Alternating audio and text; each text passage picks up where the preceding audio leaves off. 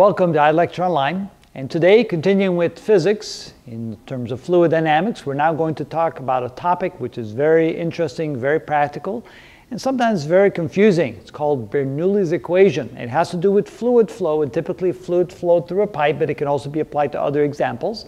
And because there's so many different applications, I'm going to show you a set of examples. I have planned 7 examples of how we can look at Bernoulli's equation. So you may say, what is Bernoulli's equation? Now, we're not going to derive the equation, but let me say what Bernoulli came up with. He took the pressure in a fluid, the velocity in a fluid, and the height of the fluid relative to some reference point into an equation so that we could relate those 3 concepts to each other. So pressure, velocity, and height of the fluid all are related to one another, and he put it together into what he called Bernoulli's equation. But starting out, we're going to say that the pressure at any point inside the pipe plus rho gh of the fluid, now rho would be the density of the fluid, g is of course acceleration due to gravity, and height is the height above some reference point, plus 1/2 rho v squared. Again, rho is the density of the fluid and v is the velocity of the fluid through the pipe. And again, it doesn't have to be through a pipe, but for simplicity, let's start there. And he said that those 3 terms combined are always constant.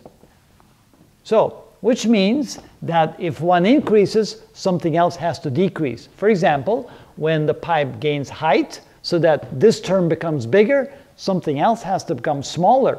Now, in this particular case, since the pipe doesn't change in diameter, the velocity at point 1 must equal the velocity at point 2. So we know that that must be the same no matter what.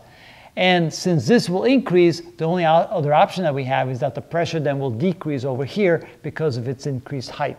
And that's how Bernoulli was able to manipulate what happens in fluid flow. Now, let's write down the equation. So at point 1, we can say pressure at point 1 plus rho gh at 1 plus 1/2 rho v at 1 squared must equal, since it's constant, to these 3 terms combined at point 2. So we can say pressure at 2 plus rho gh at 2 plus 1/2 rho v2 squared. Now, in this particular case, since the diameter of the pipe doesn't change, and we know that dv dt, which is equal to A times V, must also be constant. And therefore, we can say that A1 V1 must equal A2 V2. And if A doesn't change, then V cannot change. So that shows that the velocity must be the same over here and over here. So that means this term and this term are constant. They don't change. In this particular example, of course. Which means that if the height increases, that means that here rho gh2 has increased relative to rho gh1. That means in order for the equation to balance, that the pressure at 2 must be less than the pressure at 1. And that's how you have to read that equation. That's a good way to take a look at Bernoulli's equation when only the height changes and nothing else changes. And of course, because of that, the pressure has to change as well. All right, now let's do an example. Let's say that this height is equal to 5 meters above the reference point, and this height is equal to 10 meters above the reference point. Let's say that the fluid is water, H2O, and let's say that the velocity in the pipe is equal to 2 meters per second. And the question that would be, given the change in the height, given the velocity here, and of course knowing that the velocity there also must be 2 meters per second, what is the pressure at the second point? All right, let's go ahead and do that. Well, first of all, we have an equation. It's balanced. It's left side equals the right side. And since this is constant, that's constant, it doesn't change, we can simply get rid of that part in our equation. Now, solving that for P2, that means I have to take rho gh2 and move to the other side. And of course, I can then flip the equation around, which means that the pressure at point 2 equals the pressure at 1 plus rho gh1 minus, when I bring this across, that would be rho gh2. Simplifying that equation a little bit by factoring out a g and a rho, so this becomes P2 is equal to pressure 1 plus rho g times h1 minus h2. Now notice I did not give you pressure 1. Well, I can put something in there. Just let's say that pressure 1 P1 is equal to 2 times atmospheric pressure. And of course, atmospheric pressure, that would be 2 times 1.013 times 10 to the 5th newtons per square meter. All right, so let's say that pressure 1 was 2 atmospheres. How much will the pressure have changed by allowing the pipe to go up an additional 5 meters from where it was before?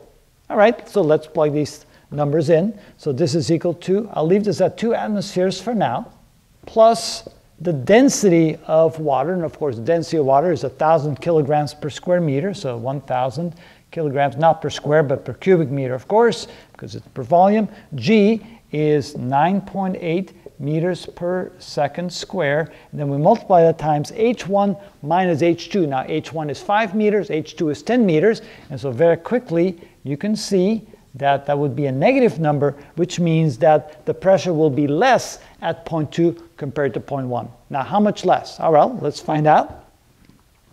So that would be 1,000 times 9.8, that would be 9,800 times 5 minus 10, which is minus 5. So times 5 equals, that's 49,000. So this is equal to 2 atmospheres minus 49,000 newtons per square meter. Now, there's a unit for that we call pascals. So you can say pascals or newtons per square meter.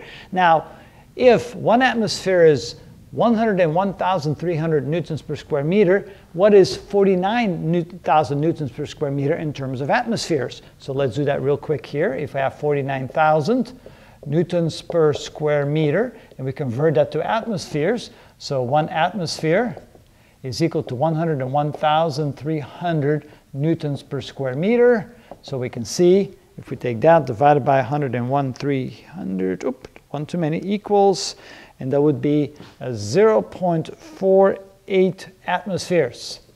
All right, so this can then be written as 2 atmospheres minus 0.48 atmospheres. So we can say this is equal to 1.52 atmospheres. There we go. Now, quickly looking at it again, Bernoulli's equation, we have 3 terms, the pressure, rho GH, and 1/2 rho V1 squared. Notice that all 3, of course, are terms of pressure. If the velocity goes up, then something else has to come down. If height goes up, something else has to come down. So in this case, the pipe gained height. This became bigger since the equation has to stay constant, or the left side and the right side stay constant. If this goes up, that has to come down, and we just calculated by how much. In our next example, I believe it has something where the velocity changes, and see how that affects the pressure in the pipe.